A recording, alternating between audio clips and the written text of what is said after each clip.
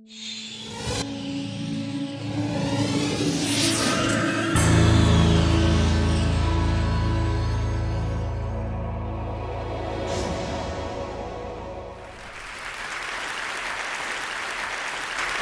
the last 13 years, 13 years, I've been part of an exceptional team at Insightec in Israel and partners around the world for taking this idea, this concept, non-invasive surgery, from the research lab to routine clinical use. And this is what I'll tell you about. 13 years. For some of you, they can empathize with that number. For me, today, on this stage, it's like a second bar mitzvah experience. Yeah. So this dream is really enabled by the convergence of two known technologies. One is the force of ultrasound, and the other one is the vision enabled by magnetic resonance imaging. So let's first talk about focused ultrasound. And I hold in my hand the tissue mimicking phantom. It is made out of silicon. It is transparent. Made just for you, so you see it's all intact, completely transparent, okay? I'll take you now to the acoustic lab. You see the phantom within the aquarium. This is a setup I put in the physics lab. On the right-hand side, you see an ultrasonic transducer. So the ultrasonic transducer emits basically an ultrasonic beam that focuses inside the phantom, okay? When you hear the click, this is when the energy starts to emit, and you see a lesion formed inside the phantom. Okay? So everything around it is whole and intact. It's just a lesion formed inside. So think about this is in your brain. We need to reach a target inside the brain. We can do it without harming any tissue. So this is, I think, the first kosher Hippocratic surgical system. Okay, so let's talk a little bit about ultrasound, the force of ultrasound. You know all about imaging, right? Ultrasound imaging. And you know also about lithotripsy, right? Breaking kidney stones. But ultrasound can be shaped to be anything in between because it's a mechanical force. Basically, it's a force acting on a tissue that it transverses. So you can change the intensity, the frequency, the duration, the pulse shape of the ultrasound to create anything from an airbrush, to a hammer, okay? And I am going to show you multiple applications in the medical field that can be enabled just by focusing, physically focusing. Okay, so this idea of harnessing focused ultrasound to treat lesions in the brain is not new at all. It's when I was born, this idea was already conceived by pioneers such as the Fry brother and Lars Leksell, who is known actually as the inventor of the gamma knife. But you may not know that he tried to perform lobotomies in the brain non-invasively with focused ultrasound in the 50s. He failed, so he then invented the gamma knife. And it makes you ponder, why those pioneers failed? And there was something fundamental that they were missing. They were missing the vision. It wasn't until the invention of the MR and really the integration of MR with focused ultrasound that we could get the feedback, both the anatomical and the physiological, in order to have a completely non-invasive, closed-loop surgical procedure. Okay? So this is how it looks, the operating room of the future today. Okay? This is an MR suite with a focused ultrasound system. And I'll give several examples. So the first one is in the brain. One of the neurological conditions that can be treated with focused ultrasound are movement disorders like Parkinson or essential tremor. What is typical to those conditions, for essential tremor, for example, is inability to drink or eat cereal or soup without spilling everything all over you, or write legibly so people can understand it, and be really independent in your life without the help of others. So I'd like you to meet John. John is a retired professor of history from Virginia. So he suffered from essential tremor for many years, and medication didn't help him anymore, and many of those patients refused to undergo surgery to have people cut into the brain. And about 4 or 5 months ago, he underwent an experimental procedure. It is approved under an FDA IDE at the University of Virginia in Charlottesville, using focused ultrasound to ablate a point in his thalamus, okay? And this is his handwriting on June 20th, if you can read it, 2011, okay? This is his handwriting in the morning of the treatment, before going into the MR. So now I'll take you through how a typical procedure like that looks like, how non-invasive surgery looks like. So we put the patient on an MR table, we attach a transducer, in this case to the brain, but if it will be a different organ, it will be a different transducer attached to the patient. And the physician will then take a regular MR scan, okay? And the objective of that, I don't have a pointer here, but you see the green sort of rectangle or trapeze.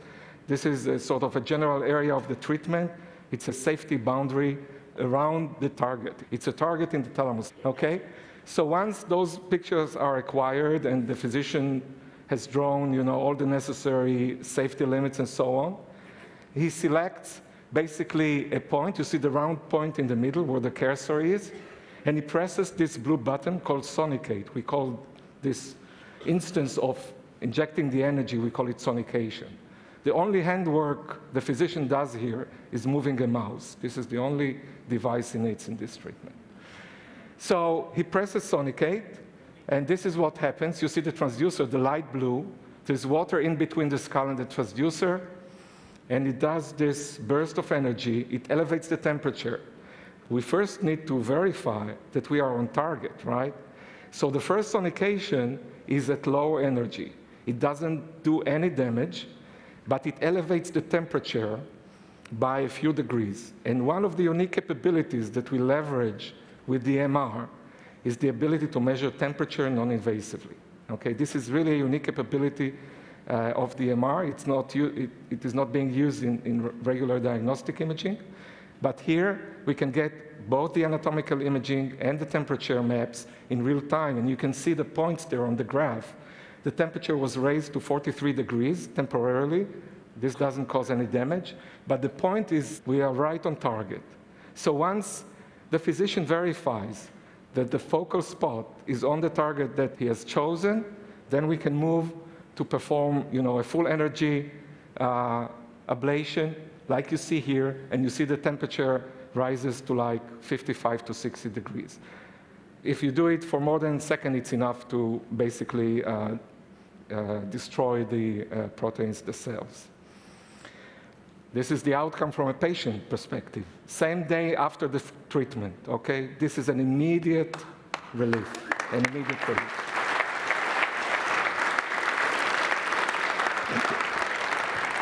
John is one of like dozen very heroic, courageous people who volunteer for the study. And you have to understand, you know, what is in people's mind when they are willing to take the risk. And this is a quote from John after he wrote it. He said, "Miraculous." And his wife said, "This is the happiest moment of my life." And you wonder why. I mean, one of the messages I'd like to carry over is, what about defending quality of life? I mean, those people lose their independence. They are dependent on others. And John today is fully independent. He returned to a normal life routine, and he's also playing golf like you do in Virginia, right? When you are you know, retired. Okay, so you can see here the spot. It's like 3 millimeters in the middle of the brain. There's no damage outside. He suffers from no neural deficit. There's no recovery needed, no nothing. He's back to his normal life. Let's move now to a more painful subject. Pain is something that can make your life miserable. And people are suffering from all kinds of pain, like neuropathic pain, lower back pain. And cancer pain from bone metastases, when the metastases get to your brain. Sometimes they are very painful. All those indications have already been shown to be successfully treated by focused ultrasound, relieving the pain, again, very fast. And I would like to tell you about PJ. He's a 78 years farmer who suffered from, how should I say, it's called pain in the butt. He had metastasis in his right buttock, and he couldn't sit, even with medication. He had to forego, about all the farm activities. He was treated with radiation therapy, state-of-the-art radiation therapy, but it didn't help. Many patients like that failed radiation therapy. And again, he volunteered to a pivotal study that we run worldwide, also in the US. And his wife actually took him. They drove like 3 hours from their farm to the hospital. He had to sit on a cushion, stand still, not to move because it was very painful.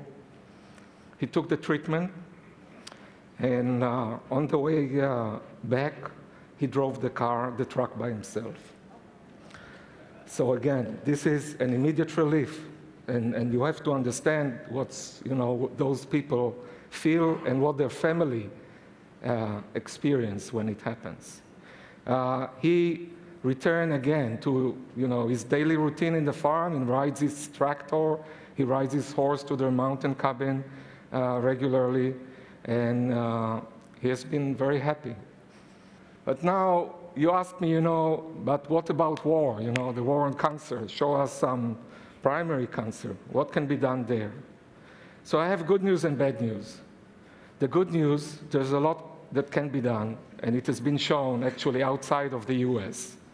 And doing that in the US is very painful. I don't see, without this nation taking it as a something collective will, or something that is a national goal to make that happen, it will not happen. And it's not just because of regulation, it's because of the amount of money needed under the current evidence-based medicine and the size of trials and so on to make it happen. So the first two applications are breast cancer and prostate cancer. They were the first to be treated by focused ultrasound. And we have better than surgery results in breast, but I have a message for the men here. We heard yesterday Nguyen talking about the adverse event rate in prostate cancer. There is a unique opportunity now with focused ultrasound guided by MR, because we can actually think about prostate lumpectomy, treating just the focal lesion and not removing the whole gland, and by that avoiding all the issues with potency and continence. Well, there are other cancer tumors in the abdomen, quite little, very little actually, pancreas, liver, kidney. The challenge there with a breathing and awake patient, and in all our treatment, the patient is awake and conscious and he speaks with the physician, is you have to teach the MR some tricks how to do it in real time. And this will take time. This will take 2 years. But I have now a message to the ladies. And this is, in 2004, the FDA has approved MR-guided focused ultrasound for the treatment of symptomatic uterine fibroids. Women suffers from that disease, or those tumors, have heavy bleeding during period, abdominal pressure, back pain, frequent urination, and sometimes they cannot even conceive and become pregnant because of the fibroid. This is Frances. She was diagnosed with a grapefruit-sized fibroid. This is a big fibroid. She was offered hysterectomy, but this is an inconceivable proposition for someone who wants to keep her pregnancy option. So she elected to undergo a focused ultrasound procedure in 2008, And in 2010, she became the first-time mother to a healthy baby. So new life was born. So in conclusion, I'd like to leave you with actually 4 messages. One is, think about the amount of suffering that is saved from patient undergoing non-invasive surgery. And also the economical and emotional burden removed from their families and communities and the society at large. And I think also from their physicians, by the way. And the other thing I would like you to think about is the new type of relationship between physician and patients when you have a patient on the table which is awake and can monitor even the treatment. In all our treatment, the patient holds a stop sonication button. He can stop the surgery at any moment. And with that note, I would like to thank you for listening.